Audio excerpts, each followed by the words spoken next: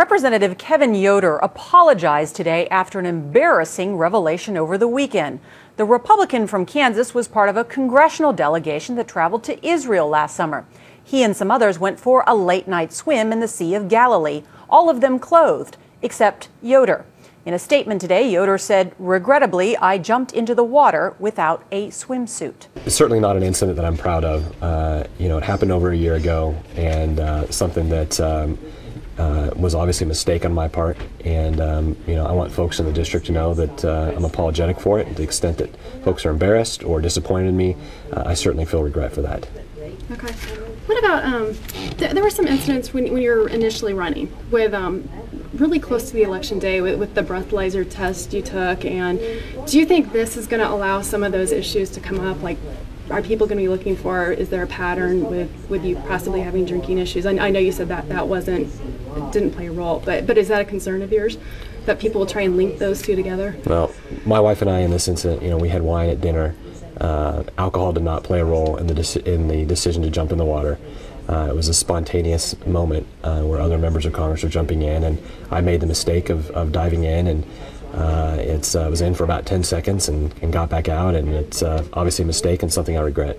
Okay, so are you nervous though that people will try and link those two together, or that people will be looking for that as an issue with you? No, I think people understand this is an issue that is more related to a spontaneous decision, and understand that alcohol didn't play a role in the decision that I made. Okay. I mean, how much wine had you had that night? Just a little bit with dinner. A little. Okay. You mentioned that your wife is smarter than you.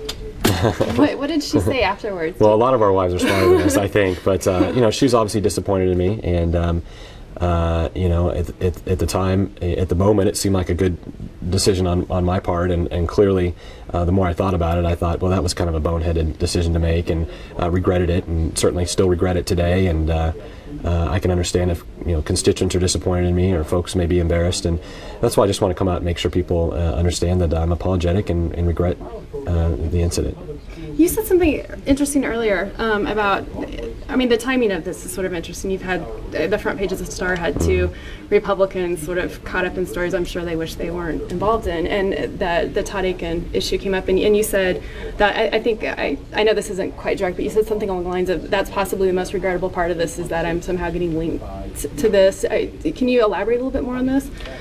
Well, I'm focused on my incident that occurred, and certainly dealing with that with constituents, and the issues related to that, making sure people know that I'm back to work, and focused on the economy and the spending issues that people are really concerned about. But I want them to know that I'm taking this seriously, and that I regret the incident. Are you hoping to get it all out right ahead so you can move on with it? Is that the plan? Well, I think I've been very forthright and honest about what occurred, and making sure people understand the details and why I feel remorseful for it. And I think most Americans and most folks in the 3rd District of Kansas are very worried about the economy. They're very worried about the future for their children.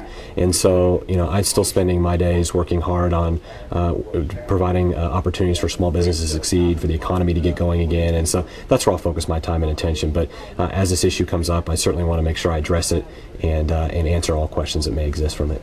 Okay. Well, thank you so much for your help. Yeah, great. I have Thanks, a real quick question for you. Because this did happen over a year ago, the timing, any idea, or are you willing to comment on why it's coming out now? No, like I said, it happened over a year ago. It's something that I regretted at the time. I regret it today, and I'm just out to talk to constituents about the incident itself, and make sure that people understand that I'm apologetic for it, and that I'm ready to get back to work and continue to focus on the issues that matter to the constituents in the district.